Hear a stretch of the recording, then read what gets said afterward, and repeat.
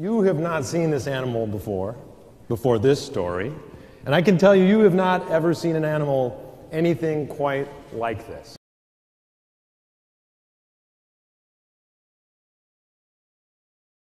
This animal was smaller than the olingo.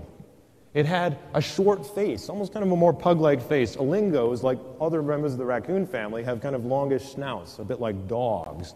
The olingo has a short, rounded face. It has these tiny ears hidden in the fur, much bigger in olingos.